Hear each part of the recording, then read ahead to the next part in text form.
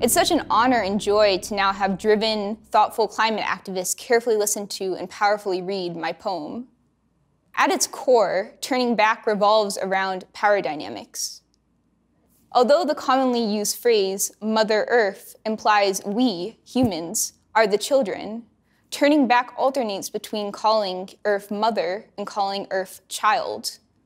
We often hold the power, but of course, in response, the Earth, through storms and droughts and fires, still holds a great deal of power over us.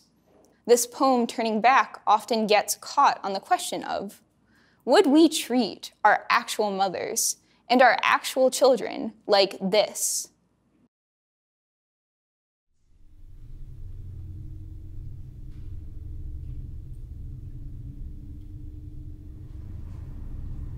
What a hollow harmony this has been.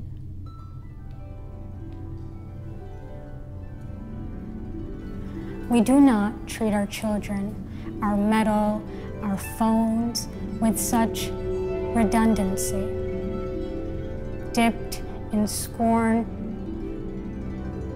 But the world, that large, muted body that is curling, crushing, curtailing in on itself, that is allegedly mother, has been maimed.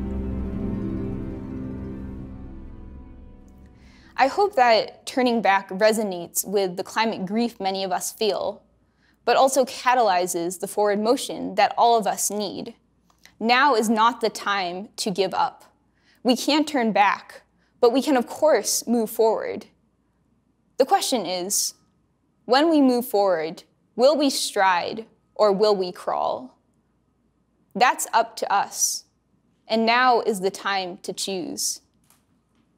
I think that this poem really gives us a choice of what world we want to build.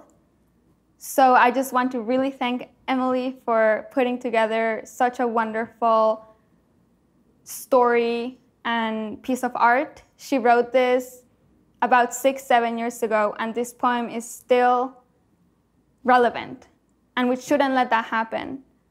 And my dream is that in 6 years, it won't be relevant anymore, that we will have come together and we will have imagined and created a bigger, better climate community that actually pushes forward climate solutions.